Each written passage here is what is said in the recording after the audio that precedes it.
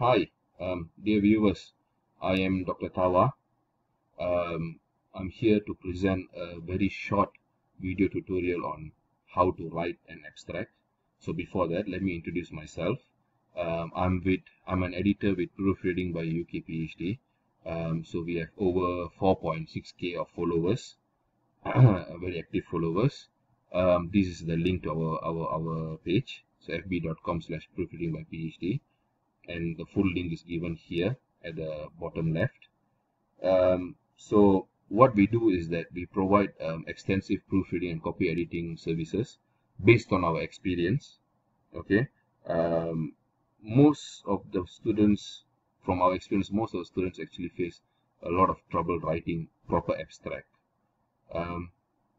So from my extensive experience of publishing over 3 dozens of Q1 and low acceptance rate papers, I would like to share the golden recipes to write a proper abstract. Why abstract is so important? Why is it? It's just a short half a page or maybe one page thingy. Why is it so important? It is the single key element that is going to determine the fate of your publication during review process or your thesis during your viva process. Okay, when your examiners look at your thesis, the first thing they're going to look at is your abstract. The abstract should just, tell out everything in a very nice and a very flowing way to your supervisor. I'm sorry, to your reviewer, or to your in the case of journal papers, which is actually a bit more tougher to write because the abstract is much more shorter compared to a thesis. So me as a reviewer, I've reviewed many Q1 papers. The first thing I look at is the abstract. The abstract will tell me whether the paper is novel, whether it's worth reading in the first place. So, which is why abstract is extremely important. In other words, it's the first point of contact that is going to tell your reviewer whether you know what you're doing or it's just going to be another old boring paper or thesis. Okay? So that is the key element here, abstract.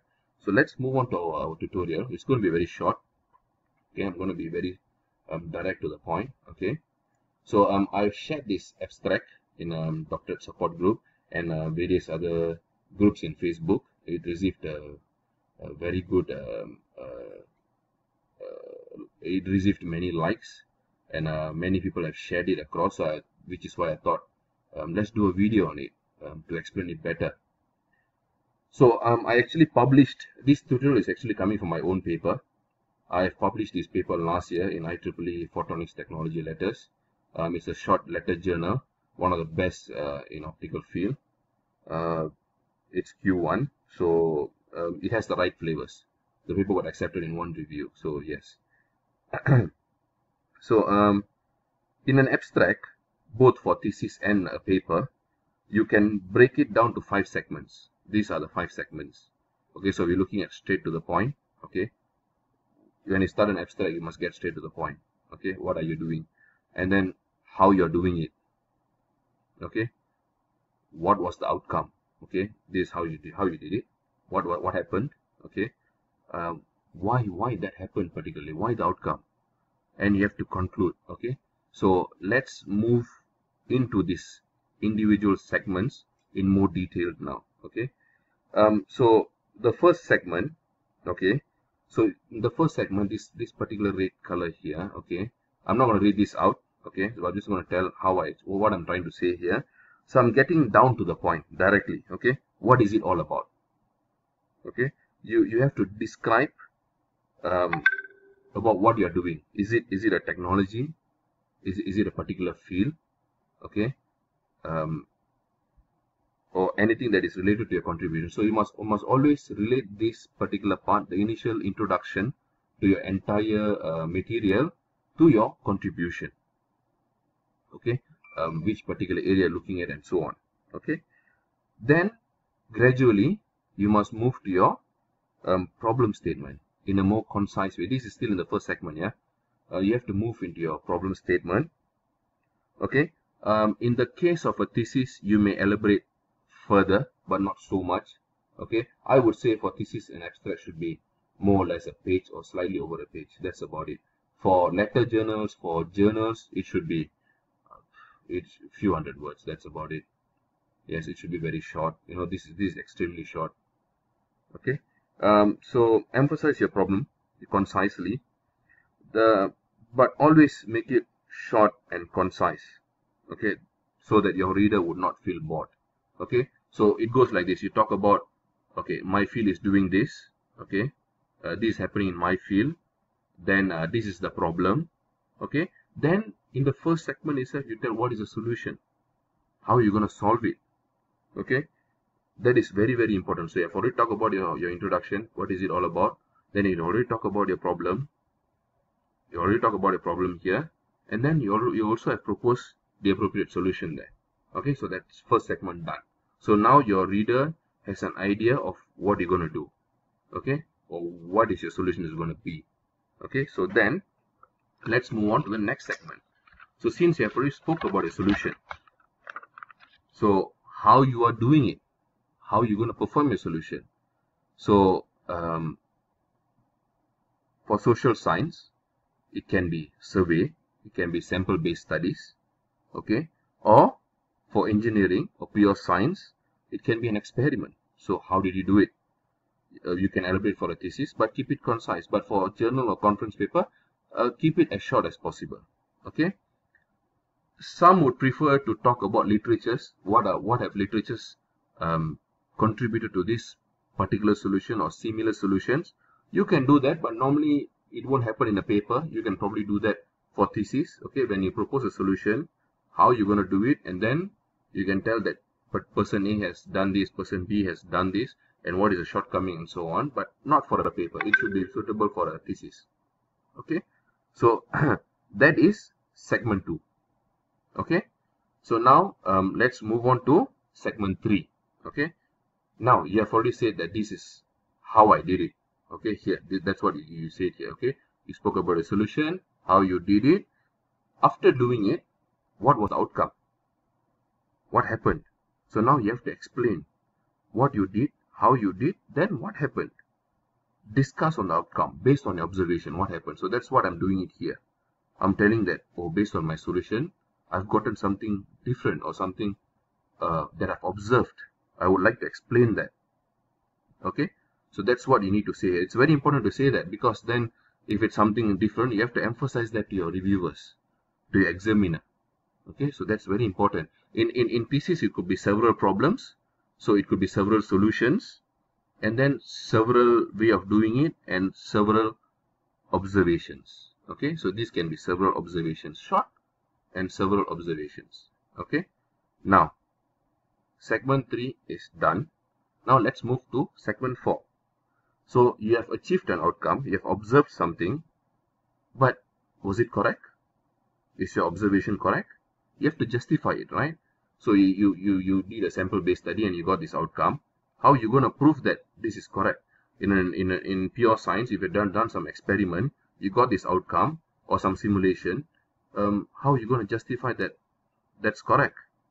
So you have to justify with principles and fundamentals. Very short, direct to the point. What you have to justify with some principles that can support your contribution or your finding or your observation. Okay, most studies will have its own principles which you can relate to. Okay, most fundamentals. But let's say you are doing something completely new, like you found something new like X-ray, for an example, when someone found X-ray.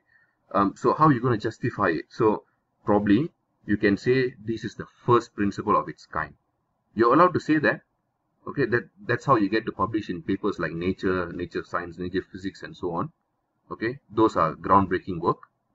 Okay, that's how. Trust me, sometimes you do find new principles. Okay, so don't get surprised if you can't find any principle to support your principles. Okay, you might. Okay, so now the final and the most important segment, actually, if you ask me, it's the most important segment because I'm emphasizing this from experience. Most of the theses that I've gone through, I've read through, I've proofread, I've copy edit, and I've done numerous theses or papers. Most students don't actually work on this segment. They just probably stop somewhere here. They say that they have done and finished the work, but they don't say what they've achieved at the end. See, this is the most important part. It's your achievement. It's your, this is where you tell how much your findings have contributed to knowledge. Okay, so extensively.